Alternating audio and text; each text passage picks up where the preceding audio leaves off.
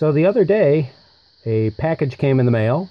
Inside was a unicorn, a tube that I've been looking for a very long time, and finally a pair of them surfaced. I made a trade for an equally obscure unicorn-like tube, and, well, here it is. What is it? It's a Rogers Additron.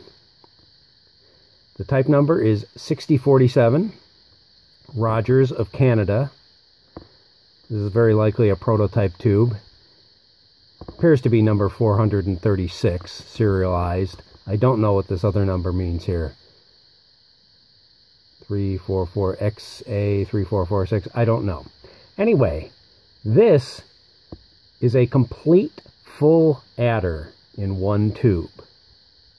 Binary adder. That is A plus B plus carry in, and the outputs are the sum and carry out. Now, normally in a tube computer, you would need several tubes to do each bit of a full adder.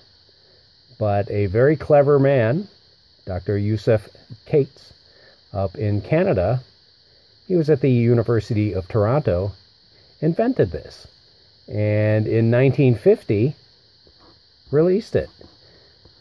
He did spend some time at Rogers and probably had some connections, and so he did get Rogers interested in this tube, in his design rather, and so Rogers made some prototypes. Now, what this thing is, it's a beam switching tube. Now, you can see along the outside there are 8 cylinder type electrodes. They're called collector electrodes. Inside, and it's very difficult to see, we probably won't be able to see it, but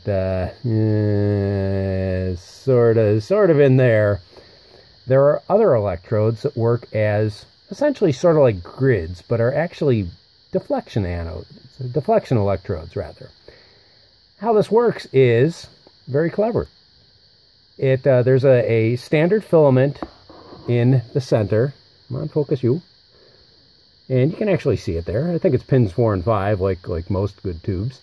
And it would shoot out this electron beam, and depending on how those inner control electrodes were essentially energized, it would the beams would fall onto these collector electrodes.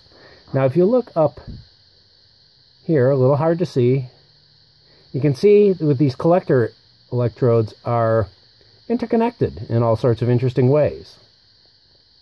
And these interconnections, working with the control electrodes in the inside, essentially do a binary function, and that is a full adder.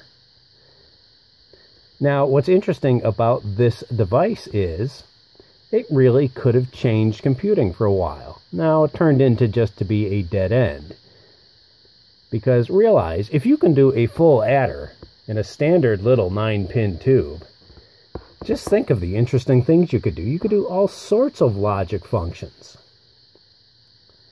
Now, they actually made these. This apparently is 436. You can see the serial there. I don't know what XA3446 means. It's some lab thing.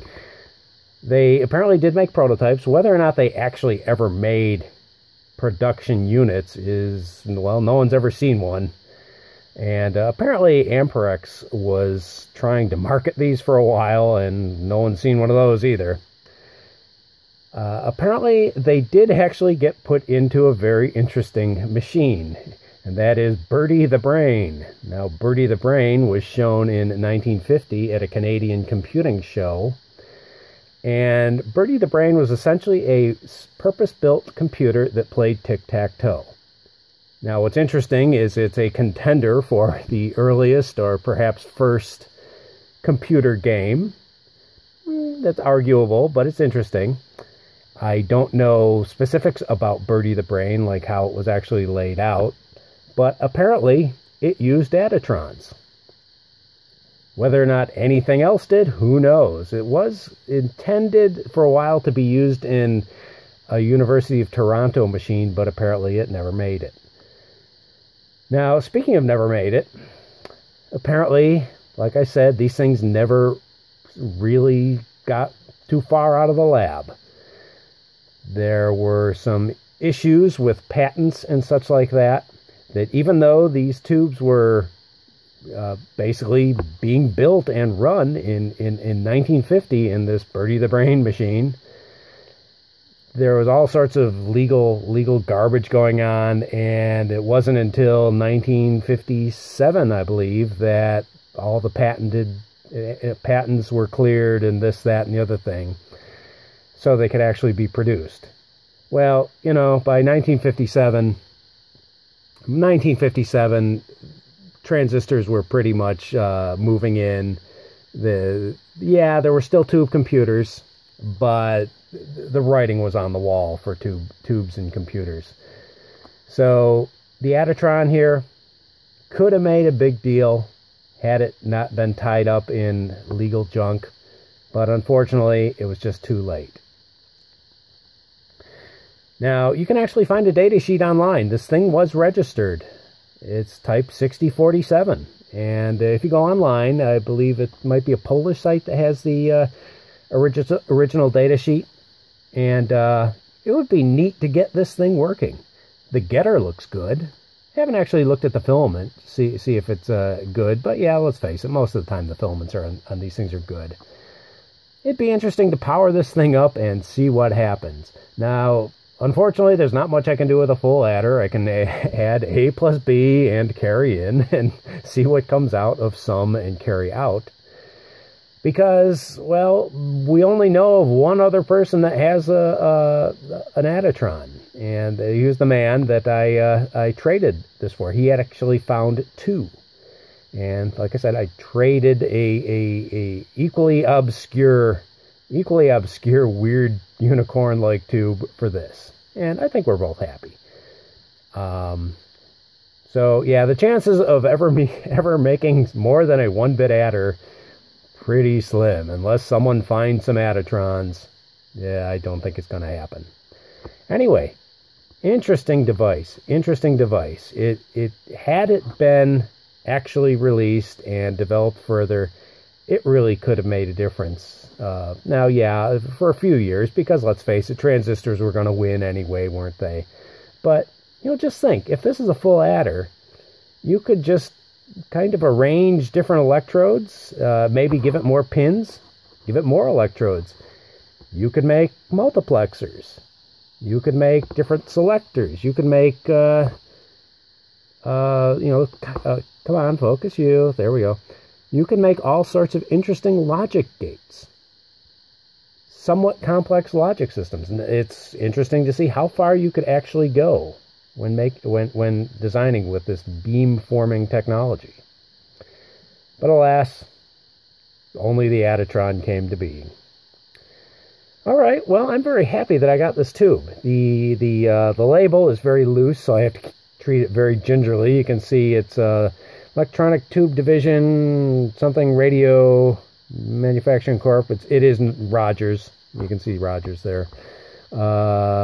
Leoside, Ontario. Looks like Leoside, Ontario. I'm not terribly familiar with Rogers, so I'll have to do a little more research on that. But neat thing. One of these days, another project, I will actually power this up and see if I can add a couple of numbers. In the data sheet, I believe it says they call this a high-speed device, and it could be, because you could switch beams pretty quickly. You know, you think about the Burroughs beam switchers and various things like that. You know, those things could count reasonably fast. So yeah, it's if you had 8 of these things or 10 of these things to make an adder, you could probably add, well, for the time, for the mid-50s, you could probably add a couple of binary numbers relatively quickly. So, yep, that's it. It's got an Additron. I'm extremely happy about it. I'm going to treat it very well. It's not much I can do with it. It's a bit of a wall hanger, I guess, but interesting dead-end technology. Anyway, hope you enjoyed the video. Leave a like, maybe share, maybe subscribe. leave a comment. Hey, if you know anything more about these Additrons, or hey, if you've got an Additron, let me know. We can put them together and count, or add numbers rather, not count, add numbers. All right. Hope you enjoyed. Talk to you later. Bye now.